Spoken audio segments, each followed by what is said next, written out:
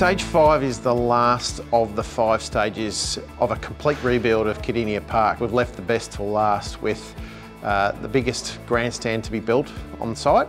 That brings about 14,000 spots for spectators. There's some new change rooms, new parents' room, prayer room, changing places facility, as well as new function rooms, home for Geelong Cricket Club and Geelong Sports Museum, and lastly, the home of the new Bowen Regional Cricket Centre. From a supply point of view, you've got over 91% local content. I think it's about 73 cadets and apprentices working up to just over 37,000 hours on site.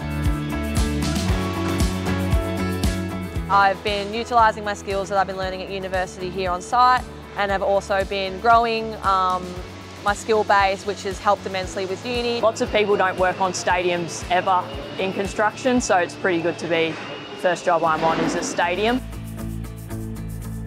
Everyone on site is very helpful and more than happy to answer any questions that I have about site plans or the commercial side.